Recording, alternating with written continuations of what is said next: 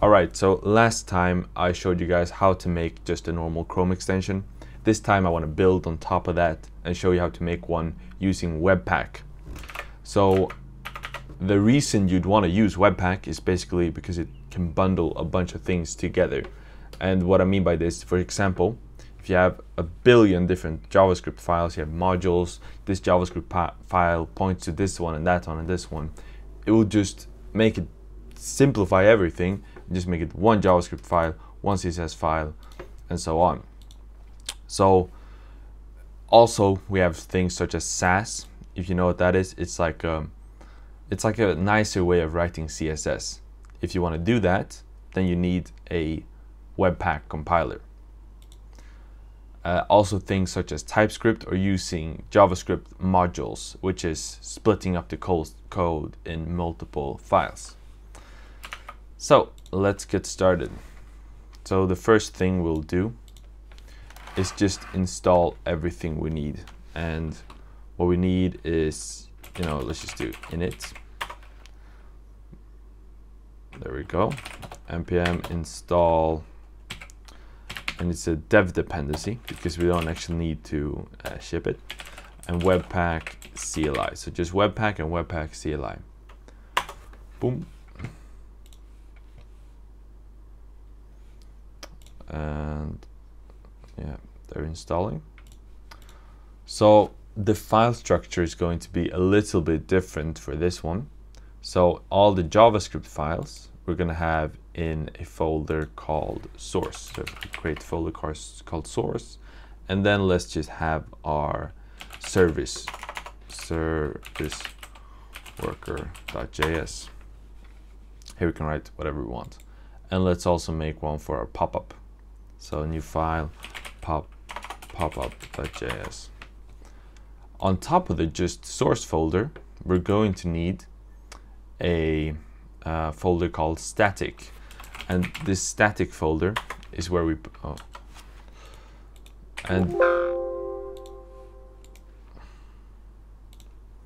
and this static folder is where we're going to put stuff like our popup.html, also our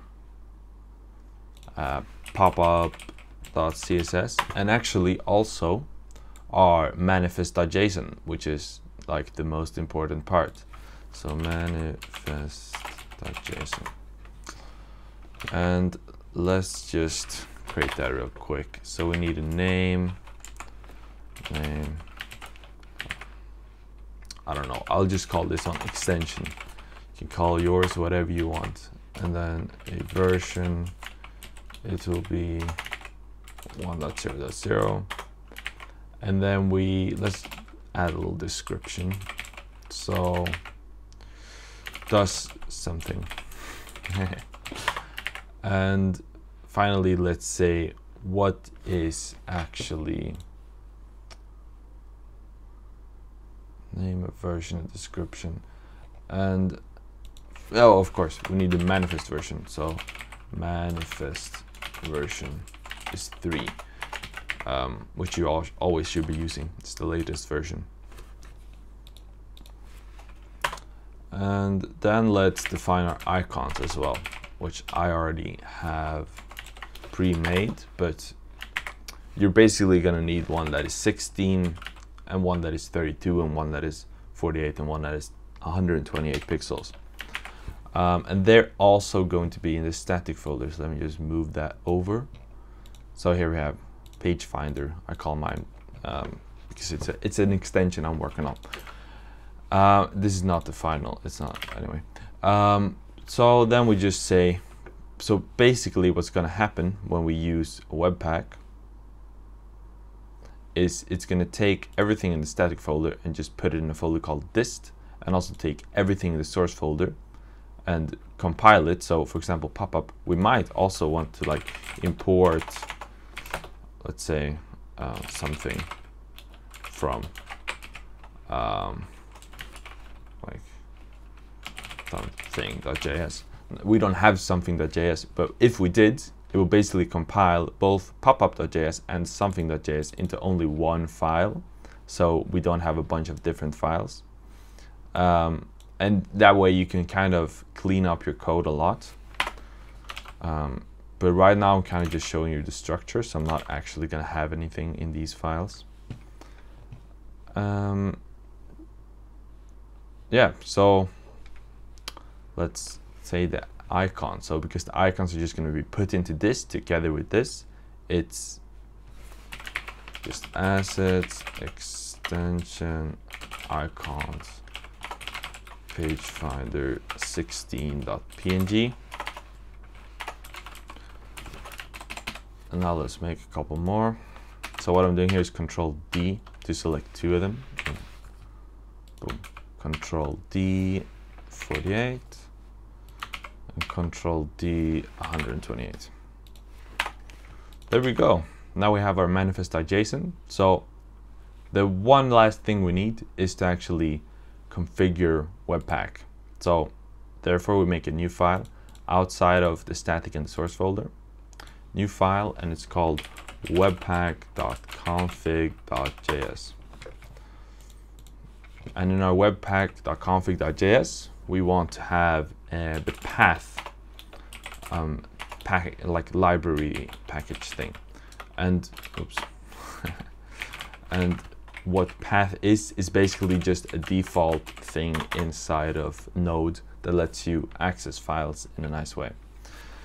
Then let's do module.exports. So it basically exports all our settings for Webpack. And we want to define our entry point. What our entry point is basically where should Webpack start combining all your JavaScript files from. And that should be, we should have 2 entry points. You can add more. You can add, a content script and stuff like that. But we're just having 2, just to show you how to make 2. So we have the pop-up and the service worker as our 2 entry points. And as I explained before, if pop-up has other ones it wants to import, everything comes into pop-up. That's what Webpack does. So pop-up, pop-up, and here we want to give the path to it. So it's source/popup.js. And then we also have, here we can do Control D once again and do service worker. After that, we want to define the output. So the output is what do we want the file to look like that we're actually putting out. And we just define the file name like this. And what you can do is you can actually just put name like this, and that means it will put this name in there. So name.bundle, just creating a bundle.js. And then we also want to give it a path, which is where should we put these files. And that's where we actually use path. So path.resolve.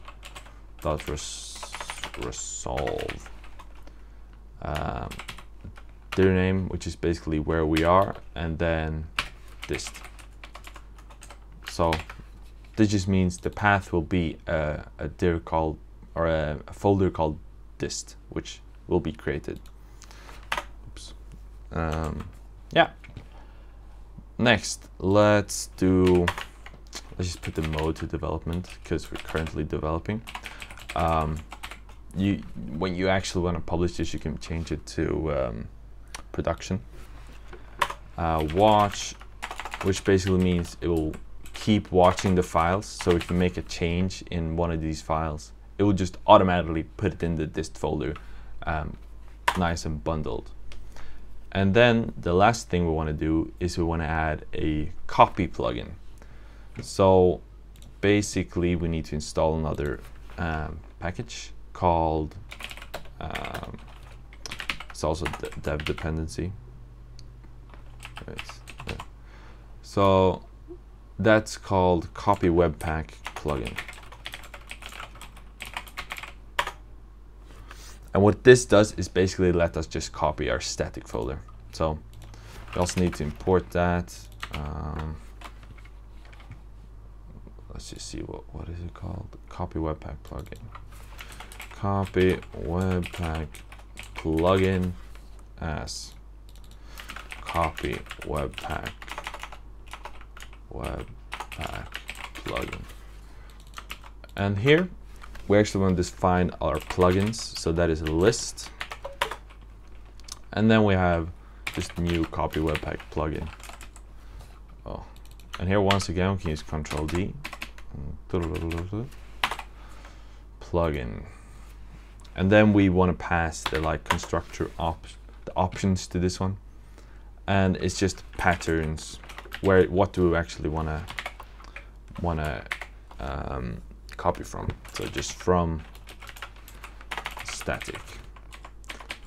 And now we are pretty much done. The only last thing we need to do is make it so we can run webpack. And the best way, in my opinion, to do that is just make a script thing here. So let's do build, and the build will just run the command webpack. So now if you do npm run build,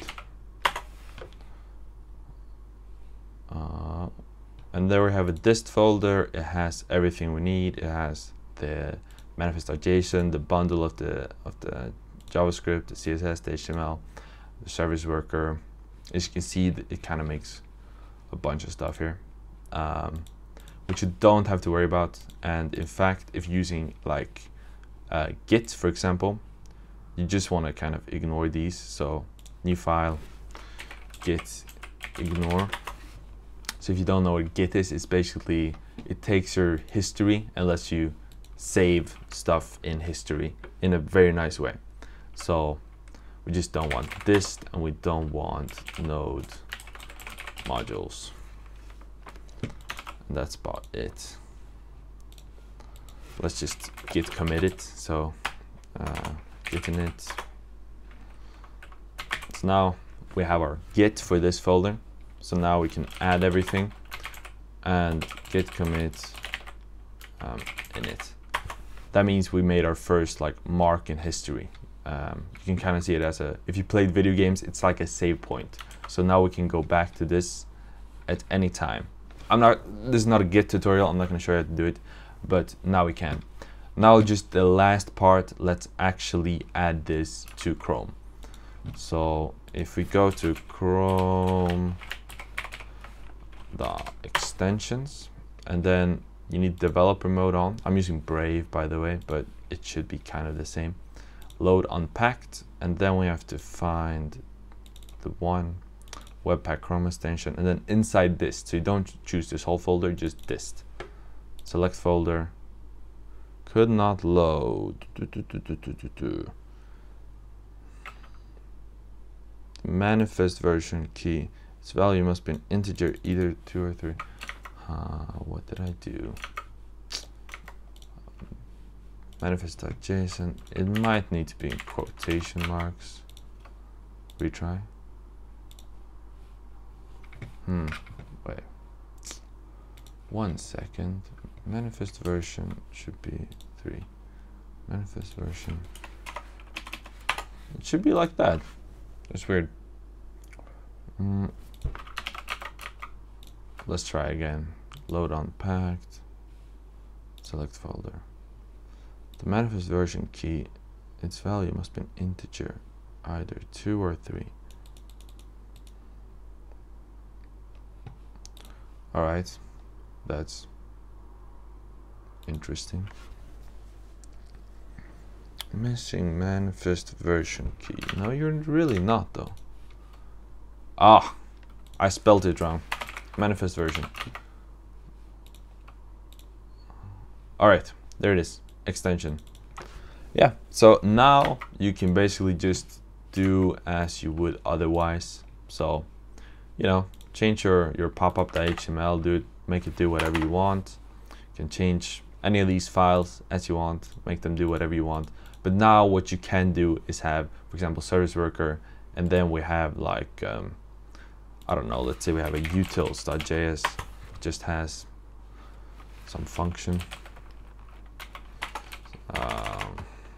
Export function, some function. like that. Now we can import that into service workers. So we can do import some function from utils, and then we can call some function here. So you can kind of tell how this would be pretty useful if you want to clean up your code, so you can just move out things that don't really belong together, or really belong together, should be in a different file, stuff like that.